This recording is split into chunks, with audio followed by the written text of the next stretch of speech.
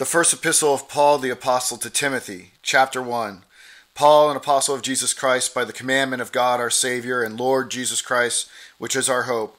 Unto Timothy, my own son, in the faith, grace, mercy, and peace from God our Father and Jesus Christ our Lord. As I besought thee to abide still at Ephesus, when I went into Macedonia, that thou mightest charge some that they teach no other doctrine.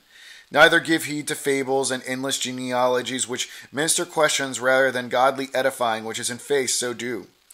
Now the end of the commandment is charity out of a pure heart and of a good conscience and of faith unfeigned, from which some, having swerved, have turned aside unto vain jangling, desiring to be teachers of the law, understanding neither what they say nor whereof they affirm. But we know that the law is good, if a man use it lawfully.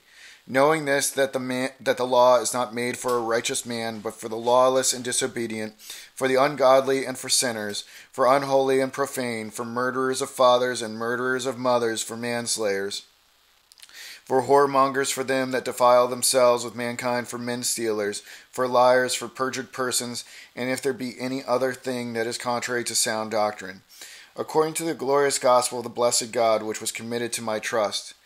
And I thank Christ Jesus our Lord, who hath enabled me, for that he counted me faithful, putting me into the ministry, who was before a blasphemer and a persecutor and injurious, but I obtained mercy because I did it ignorantly in unbelief.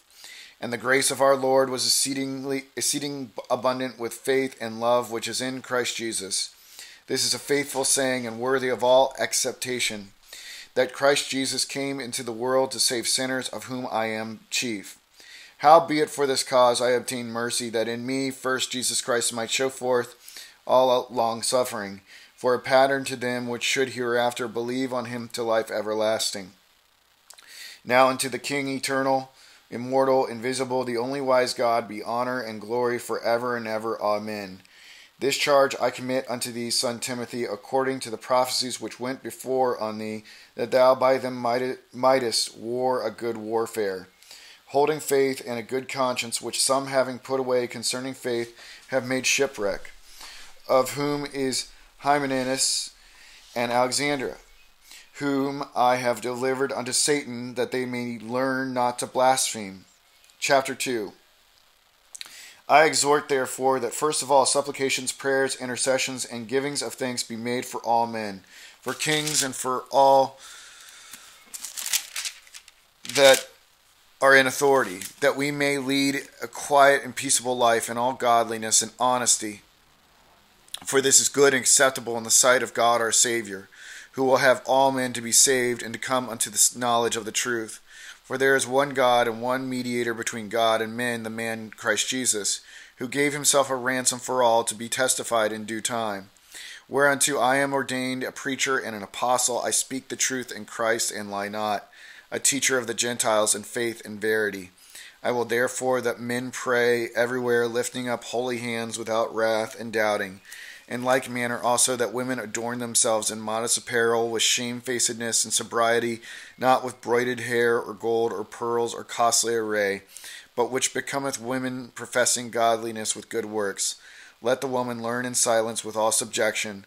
But I suffer not a woman to teach, nor to usurp authority over the man, but to be in silence. For Adam was first formed, then Eve, and Adam was not deceived, but the woman being deceived was in the transgression. Notwithstanding, she shall be saved in childbearing, if they continue in faith and charity and holiness with sobriety. Chapter 3.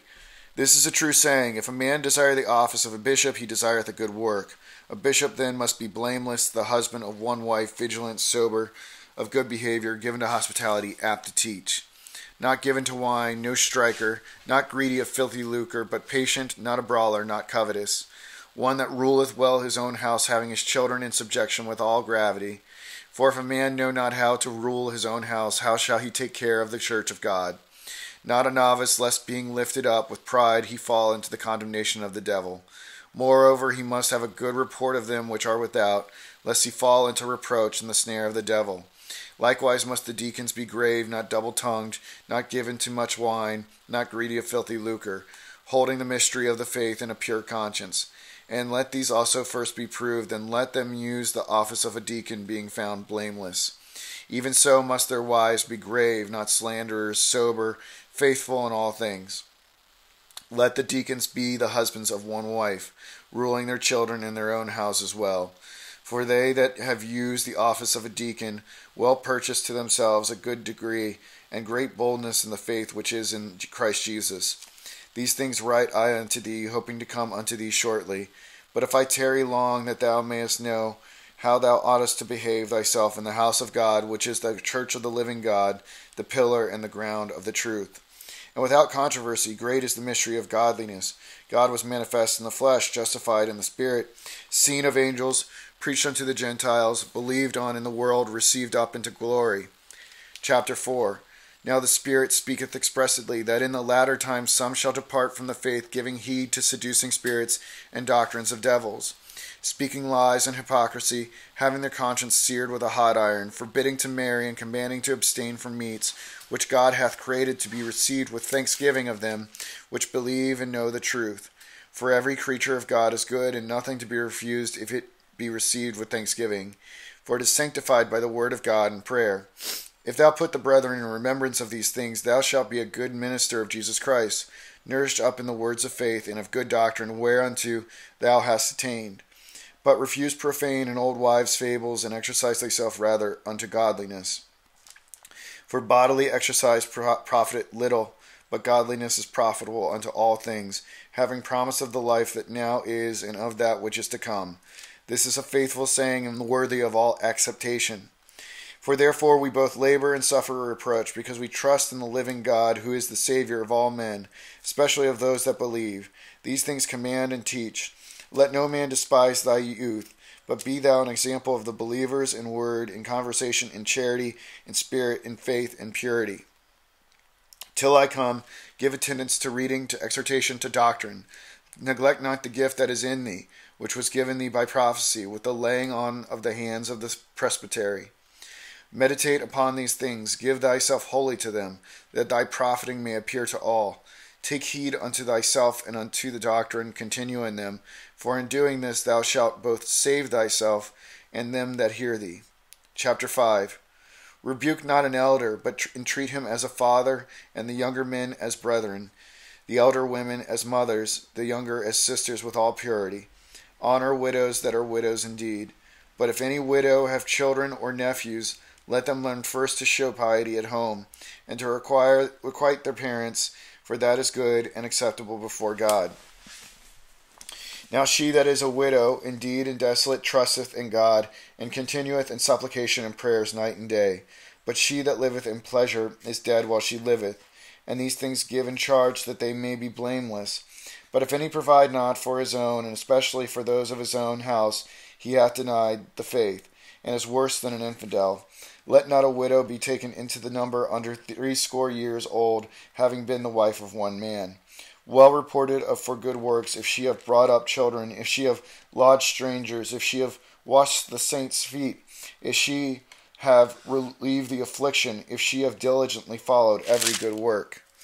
But the younger widows refuse, for they have begun to wax wanton against Christ. They will marry, having damnation, because they have cast off their first faith.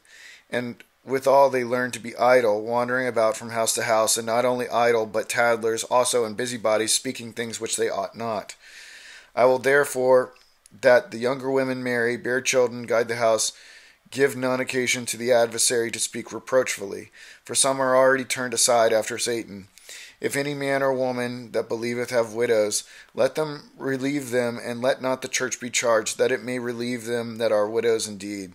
Let the elders that rule well be counted worthy of double honor, especially they who labor in the word and doctrine.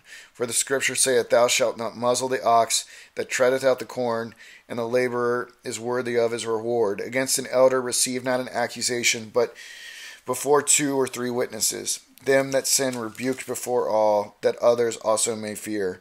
I charge thee before God and the Lord Jesus Christ and the elect angels, that thou observe these things without preferring one before another, doing nothing by partiality. Lay hands suddenly on no man, neither be partaker of other men's sins. Keep thyself pure. Drink no longer water, but use a little wine for thy stomach's sake and thine often infirmities. Some men's sins are open beforehand, going before to judgment, and some men they follow after. Likewise also the good works of some are manifest beforehand, and they that are otherwise cannot be hid. Chapter 6. Let as many servants as are under the yoke count their own masters worthy of all honor, that the name of God and his doctrine be not blasphemed.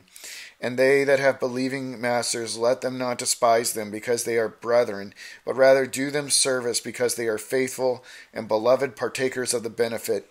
These things teach and exhort. If any man teach otherwise, and consent not to wholesome words, even the words of our Lord Jesus Christ, and to the doctrine which is according to godliness, he is proud, knowing nothing, but doting about questions and strifes of words, whereof cometh envy, strife, railings, evil surmisings, perverse disputings of men of corrupt minds, and destitute of the truth, supporting that gain is godliness. From such withdraw itself. But godliness with contentment is great again, for we brought nothing into this world, and it is certain we can carry nothing out. And having food and raiment, let us be therewith content. But they that will be rich fall into temptation and a snare, and into many foolish and hurtful lusts, which drown men in destruction and perdition. For the love of money is the root of all evil, which while some coveted after, they have erred from the faith, and pierced themselves through with many sorrows. But thou, O man of God, flee these things, and follow after righteousness, godliness, faith, love, patience, meekness. Fight the good fight of faith. Lay hold on eternal life, whereunto thou art also called, and hast professed a good profession before many witnesses. I give thee charge in the sight of God, who quickeneth all things, and before Christ Jesus, who before Pontius Pilate witnessed a good confession, that thou keep this commandment without spot, unrebukable, until the appearing of our Lord Jesus Christ, which in his times he shall shew, who is the blessed and only potentate, the King of kings, the Lord of lords, who only hath immortality, dwelling in the light, which no man can approach unto, whom no man hath seen nor can see, to whom be honor and power everlasting. Amen. Charge them that are rich in this world, that they be not high-minded, nor trust in uncertain riches, but in the living God, who giveth us richly all things to enjoy.